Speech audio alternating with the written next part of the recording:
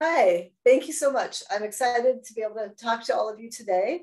What I want to focus on is the program that we offer at the University of Redlands, along with some of the work that I do specifically, which focuses on marine mammals.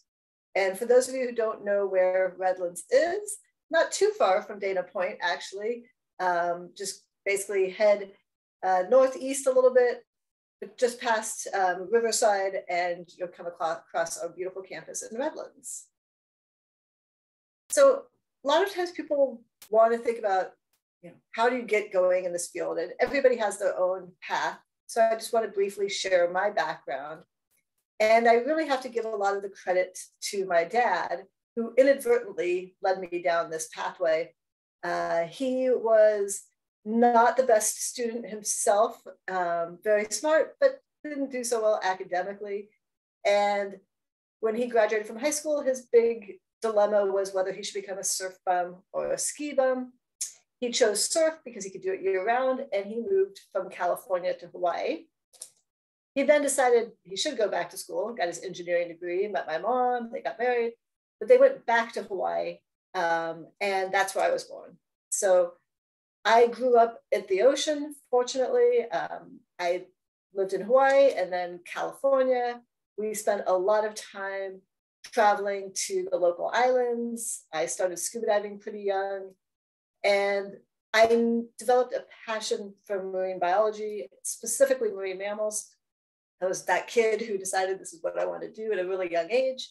And so when it was time to go to college, I looked for programs that had marine biology. And of course, came across UC Santa Cruz, and fortunately was able to volunteer in their marine lab working with pinnipeds, so like this harbor seal. And from there, I went on to graduate school. I did my master's in British Columbia, Canada, studying stellar sea lions, and then came back to California to UCLA for my PhD, studying gray whale foraging ecology. And from there, ended up going to upstate New York for 6 years for my first faculty position. So I've moved around a lot with different opportunities to study different species. And fortunately, it's something that I feel very passionate about. So I've been able to develop projects that I'm really excited about and get to enjoy. Now I am married. My husband is a wildlife photographer and ceramic artist and professor. So fortunately, we like to do a lot of the same things. We have a daughter. That's her when she was much younger, but that was one of my favorite pictures when I, trying to raise her to be a bit of a marine person as well. We travel a lot together to do research and to lead travel classes. And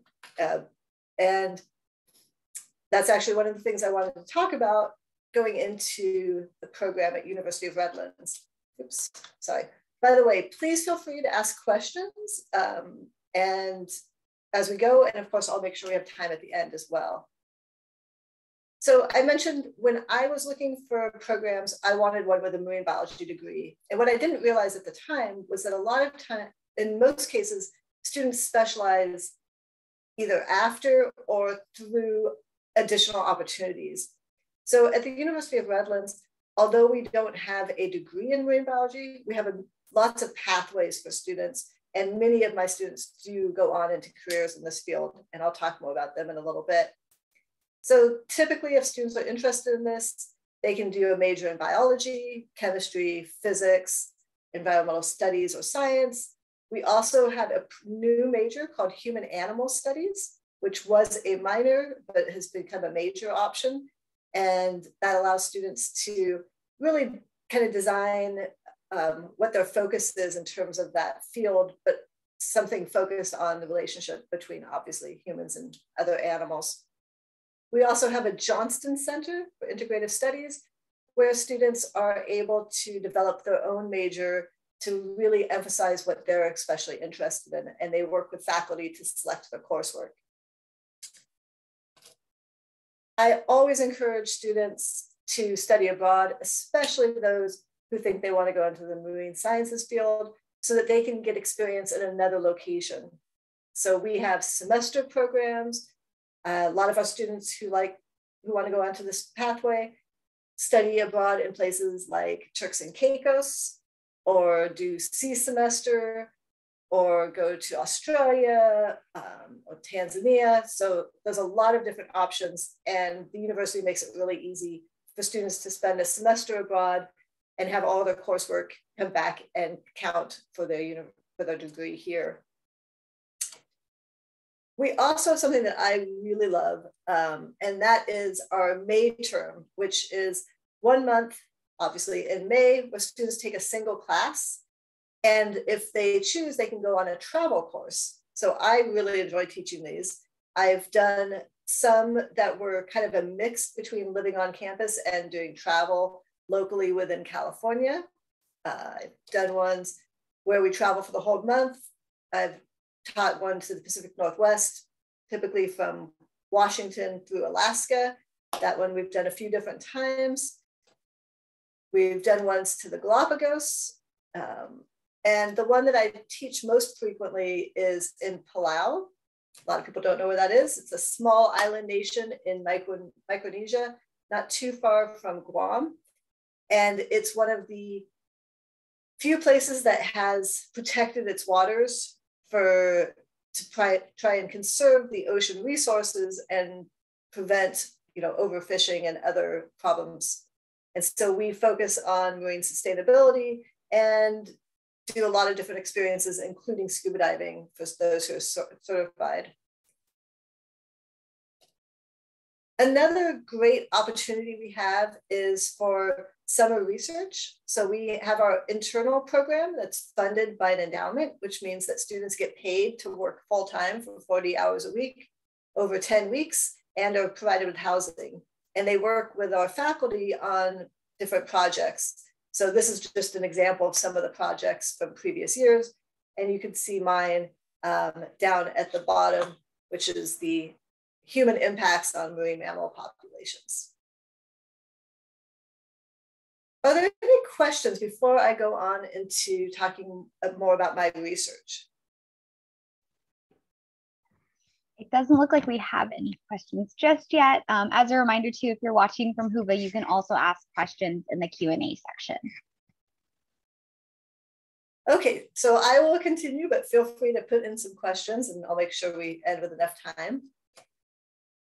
So my own research, which involves students, by the way, the University of Redlands has graduate programs, but not in the biology or environmental science areas. So that means that the students who work on this project are all undergraduates, and they can start as early as the first year.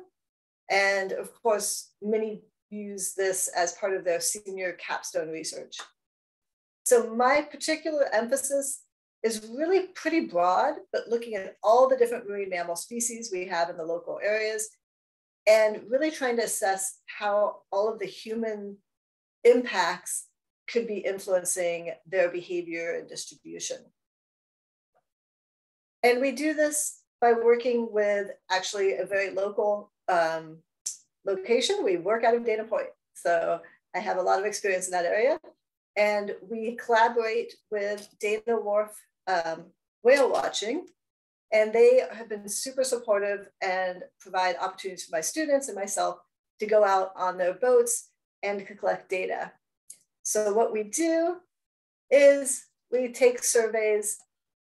We've done some programs where we charter a boat ourselves and follow set paths. So we can go up and down the coast along the continental shelf edge. We've also done surveys out of Catalina using a small boat. And then of course, we work with the whale watch boats as well to collect more opportunistic data. We also do some shore surveys where we can watch the animals without ourselves being any potential disturbance. And we record all the animals we see. We used to do this on paper and pencil. We've updated so that we now use a tablet to record all the data through an app. And then I'm not sure if any of you are familiar with ArcGIS, but it's a really useful program for looking at spatial trends. So we can basically create a map, and I'm just going to show you an example of one, of where we see animals and when we see them. And this map is actually a time animation showing all of our sightings of blue whales. And started in 2012. And now as you see the little flukes popping up, those are the blue whale sightings. If you look closely, you'll notice those times where we don't see any, and then they start to pop up in the spring and summer months. So blue whales come to the area to feed, and we've seen a big decline in more recent years. So in 2013, 14, 15, 16, they were pretty common in the summer months, and the numbers have started to drop off. We don't entirely know why that is. We have some hypotheses having to do with sea surface temperature and shifts in where the prey are. But this is just an example of how we can visualize what's happening both in space and over time. And by the way, this area that you see here is the continental shelf edge, which is where the water goes from being shallow to very deep. It's very important for marine mammals because it's where you get upwelling, which brings up nutrients and therefore more food for the marine mammals. And what we're fortunate about is in Data Point, that shelf edge is so close to shore that we don't have to travel very far to see a huge diversity of marine mammals.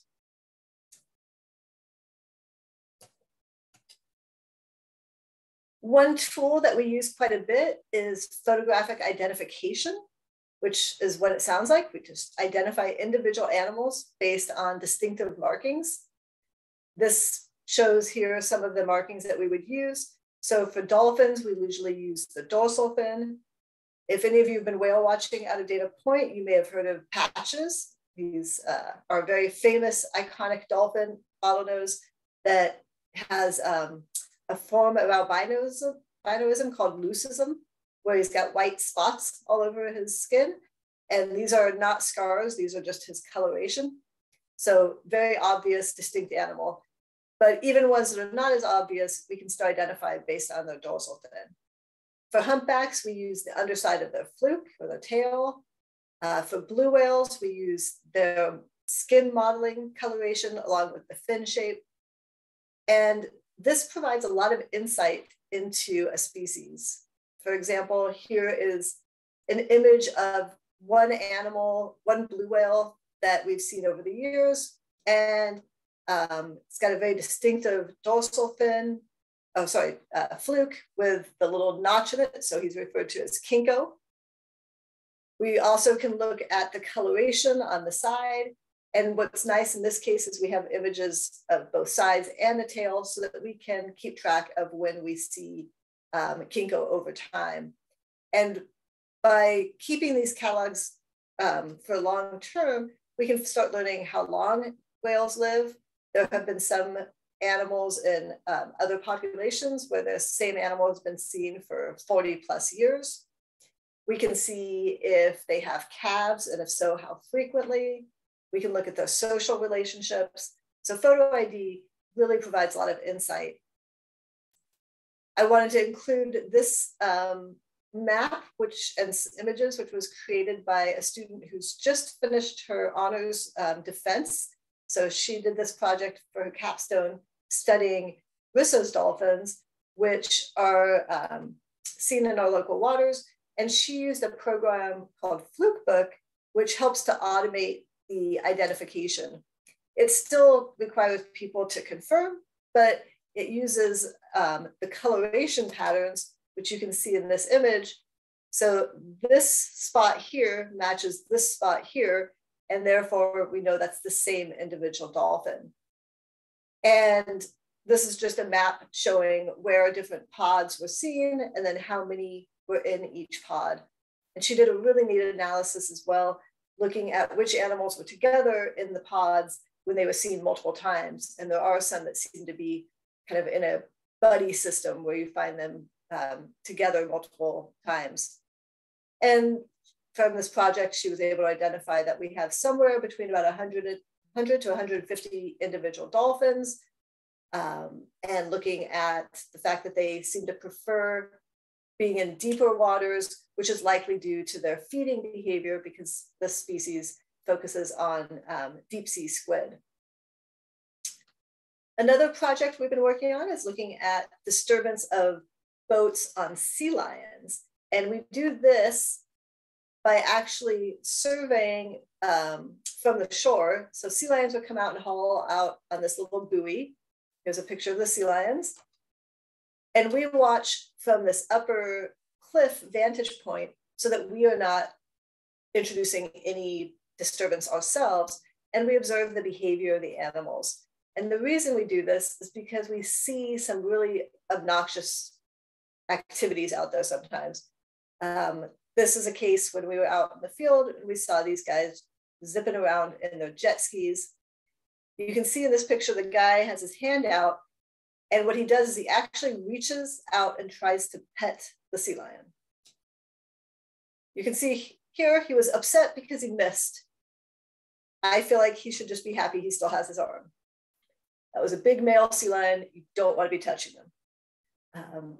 But even less obvious disturbances can still influence the behavior of the sea lions. And we have done years of study and have found that there is a shift, that the sea lions spend less time at rest and become more active and alert when boats are nearby. And this, of course, can affect their energetics and their survival. So I want to move on and talk about a few different students who've worked with me and what they're doing now, but I did want to see if there are any questions about the research. Someone does have a question. They're wondering, how can they learn more about GIS and the system and how to use it? Okay, so the question was about the GIS. Yeah, GIS is great. It's such a neat program. And one of the things we're really lucky about in Redlands is that the main program that's used by the majority of the world is created by a company called Esri, or ESRI, and they are based here in Redlands. So we have a lot of support, and we have a Center for Spatial Studies. We have a minor in spatial studies as an option, and I incorporate it into most of my classes. So it's something that when you go into college, I would definitely keep an eye out for classes and opportunities to learn about GIS. You can also teach yourself to some degree, but it does help to have some coursework in the topic, because it's not that it's especially hard to use, but it can take some time just getting familiar with all the different tools and to really be able to take advantage of it. So a few students who have worked on this project, I just wanted to highlight briefly as some examples. So Laura did her degree at the University of Redlands, finished in 2011. She did a BS degree in biology, a minor in chemistry, and she took advantage of a lot of opportunities. So she took my May term travel class that did the hybrid class in California. She spent a semester abroad in Baja, Mexico. She did summer research with me, and at that time it was in British Columbia, Canada. And then she did a project for her senior capstone that was focused on using photographs to identify injuries in gray whales. And using that background, she went on and got her master's and her PhD at the University of Aberdeen in the UK. And she focused on looking at the distribution patterns of harbor porpoises. And now she is a senior analyst at a consulting firm in the UK. It's been really cool because I go to conferences that are international, and that's the one time I get to run into her again. And now she's the successful professional. Georgina Stone is another student. She finished in 2014. She did the Johnston program, which was the one where you can develop your own major. And she focused on marine environmental studies. She did summer research with me and her senior project.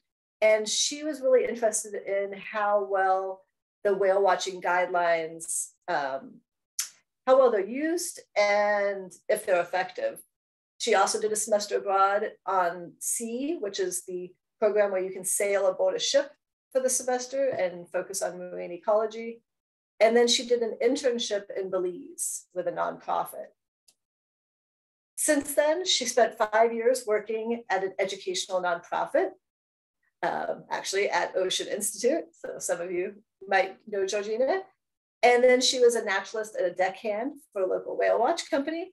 And currently she is working on getting her teaching credential. Adrian was another student. She did her BS in environmental policy and management with a minor in spatial studies. She took my midterm travel class to the Galapagos and did summer and senior research where she actually used quite a bit of GIS to model the habitat use of blue and humpback whales. She went on and did her master's degree at Oregon State University, focused on marine policy, where she studied marine protected areas and wanted to see basically how those are managed and how decisions are made. And she then went on and is currently doing a fellowship with NOAA in their coastal management, and also works as the director of a coastal society and outreach chair. And finally, Taylor D is another recent grad with a BS in biology, and she did a minor in the human animal studies. She also did summer and senior research with me, focused on behavior of common dolphins. And she now works as a field biologist for a consulting firm in Orange County. But she gets to, these pictures are actually more recent photos of her, because a lot of her job involves traveling to different areas to study all the different wildlife, including marine mammals, reptiles, birds, fish, and amphibians. So she gets to do a lot of field work, and her experience working in my lab really helped her get that position. So notice that she does not have a graduate degree. So not all career paths require further education beyond the undergraduate. And of course, I have many other students. These are just a few that I wanted to highlight. So what I tried to do today is just kind of talk a little bit about different opportunities, and I really emphasize getting experience. And the more experience you have, hopefully, the more excited you'll get about the field. And then you can also help others get excited and realize the importance of the oceans and how much value how much value they provide, because we really need to recognize this and have the whole community backing up and supporting ocean conservation. And I like this quote from Dr. Sylvia Earle, very famous oceanographer. It says, "We need to respect the oceans and take care of them as if our lives depended on it, because they do." So I would love to take questions. Great. So our first question that we have is, does your campus offer graduate level programs? So that is a good question. We do in other fields. So we have a master's in GIS. So for students who want to get more experience doing spatial work, that's a one-year master's program. Then we also have the School of Ed. So if students want to go on to going into education. And we have the School of Business, which offers graduate degrees. But in the traditional biology and environmental science, we don't have graduate programs at this time. Awesome. All right. Another question that we got is, are there any opportunities, whether in person or virtual, for high school students looking for experiences to have with your universities? That is a great question. I've had a few students sometimes come out in the field with me, just kind of try it out and see. And so if somebody's really interested in this topic, feel free to reach out to me, send me an email. Beyond that, it's a little challenging just because of, access and whatnot, unless they're local to Redlands, of course. But that would be one option. Another thing is we do have a summer school program, and I will be teaching a marine science class this summer. It's actually online, so accessible for people from anywhere. And if you're in high school and want to get a little feel for marine biology at the college level, this would be a great class. It's an introductory course, so you don't have to have any prerequisites. Awesome, great. Someone else is asking, what is it like to work in a college lab or do research at the college level?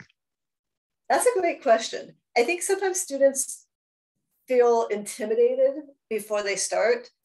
But the great thing is that we train the students, especially by working with undergrads. You know, there's a training process.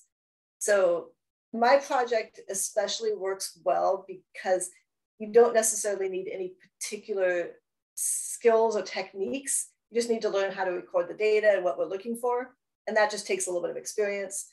And then the GIS is something that, you know, we teach you how to do and you get more experience with it. And then sometimes students will develop their own projects that are totally different. For example, this semester, I have one student who wanted to study microplastics. I've never done anything with microplastics. So she's working with myself and a chemistry professor. And we actually just recently obtained samples from the Pacific Marine Mammal Center of animals who died. So we have blubber samples, liver samples, et cetera. And she's going to basically go through those and try to find what microplastics are in the tissues. Another student wanted to do environmental DNA. That's again outside of my area. So we're working with a collaborator. But these are seniors who kind of started with the basics and then built up their skills. And we do a lot of, most of our coursework involves labs. So students build up their lab skills and things that sound really scary at first, they learn how to do. And we help them, you know, with guidance and training. Awesome. Yeah. So you mentioned earlier that you're going to be teaching a summer course for marine science. We have a lot of people interested in that, and they're wondering how they can find out more information and enroll for it. Okay. You know what? I will see if I can find the link and put it in the chat. Would everybody be able to see that then? If not, I can also post it on Huva for you. Okay, I'll look for it while I take other questions. All right. Thank you. Somebody else is wondering, what's the deadline for summer internships? So for the summer internships, those are for actual current students at the University of Redlands. So we don't have that one open outside of the university. But it's, you know, when students are enrolled, typically they do it between their junior and their senior year, sometimes between sophomore and junior. And they usually apply around, like, I think it's January, February. I just went through the applications and selected my students for the summer, and I'm taking 3 this summer. I'm actually taking all 3 that applied and did a little bit of training to make sure that this is what they wanted to do. So that's a great option for students. Most of those kinds of programs, you do need to be in college already to do. I don't think there's very many of them accessible for high school students, but you don't have to do everything all this to start with. In high school, you can volunteer at places. Like I know the Pacific Marine Mammal Center has opportunities, and I think Ocean Institute has opportunities for getting some volunteer experience. Great. Another question that someone asked, is it common for your students to minor in something or double major? That's a good question. You might have noticed that on my list. It's actually really common. I don't know what it is exactly about our program, but I would say the majority of my students do a major and a minor or a double major, depending. We also offer 2 degrees in biology. There's a BS and a BA. The BS has more required courses. It's more science focused. The BA obviously is still science, but it's easier to combine with another degree. So it gives you more breadth. And they don't have to be related. You know, obviously you can do biology and chemistry or biology and environmental science, but I've had students do, you know, biology and art. So it can really, the main thing that helps for doing more than one major is if you kind of come in knowing at least that you want to go into the biology or the environmental science end and get started on the classes in the beginning. Sometimes students switch later, which is fine too, but it's harder to combine with another one then. I did put the link to the summer school, and the class that I'm doing is Biology 111. And I'll put that in the link as well. It's kind of obvious because it says Intro to Marine Biology.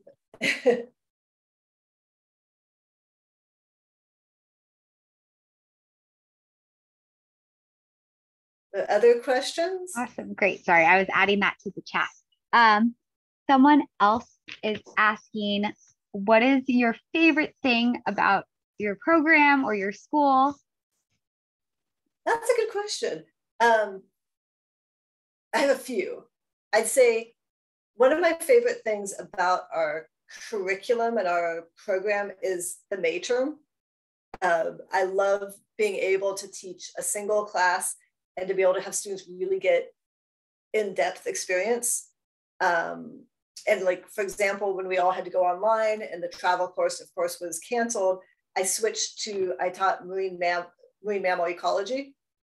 And that was actually turned out to be really fun because by being online, I had experts coming in from like Australia and Mexico and Canada. And that ended up being a great class. The other things I really love, the focus on GIS, which is just such an important tool. And then in terms of the university, I find that we have really nice students. And that sounds like a strange thing to focus on, but in some of my experience previously, I found students were very competitive and focused just on the grade, whereas I feel like my students at Redlands are more focused on learning and being, they collaborate, they work together, they help one another. They're not trying to just, get the last half a decimal point change in the grade. So it's a really nice community to be at. And the campus is beautiful. Awesome, great, thank you. We also have another question. Is there anything that I could do as a high school student that would make me a better candidate for your degree program? I think in high school, the most important thing is just, try out different things to see where you like. I think sometimes it's hard because, of course, you have kind of a prescribed curriculum. But if you can, take classes in different areas that you may or may not think you're interested in, you'll get to do a lot more of that, of course, in college. If you're able to get some hands-on experience, that's great. But a lot of students come in without any, and that's great too. There's no requirement that you've done marine mammal biology before you show up. If you're really interested in marine biology and you have opportunities to snorkel or get scuba certified, and that's something that interests you, you should take it, but you don't have to do that. I've known many marine biologists who don't scuba dive. It's not a requirement. And I think just, the most important thing I look for students is the passion. So like when I'm selecting summer students, if they're applying to work with me just because they want to get a paid position in the summer, that's not going to be as, useful, even if they have a super high GPA, as somebody who's like, this is what I'm excited about, what I really want to do, or at least I want to have more experience in it, even if they want to go into a different field. That's going to be much more important than the GPA or the particular experiences they've had in the past. Great, awesome. I think this is our last question. Can you describe a little bit what campus life is like? I know you're not in admissions, but they're wondering, what is it like to live on campus as an undergrad student? Yeah, that's a good question. And like I said, as not a student, I can only give perspective from what I've heard from students. So the majority of our students do live on campus. We do have commuters as well, people who are local to the Inland Empire, but I think it's still more of a residential campus. It's a small university. We have about, I think at max 2,500 undergraduates. So Our courses are small. We typically have, like the class I'm teaching right now is 20 students. There's a pretty active, like just a lot of students are in fraternities and sororities. Many of those are like service oriented, or there's a science one. So that plays, I think, a role in some of the social life. Sports are big, but I think it's D3, so it's not, we're not at the UCLA competitive level, but a lot of our students do participate in sports. And actually our scholar athletes tend to be some of our best students, I think, because they've had to learn how to balance a lot of different things. There's a lot of clubs and activities. We have a big outdoor programs, which I really think is cool. So students can go camping for the weekend or go to Catalina Island and kayak. And, they're run by students. So students can kind of start getting experience in it, and then they can become trip leaders.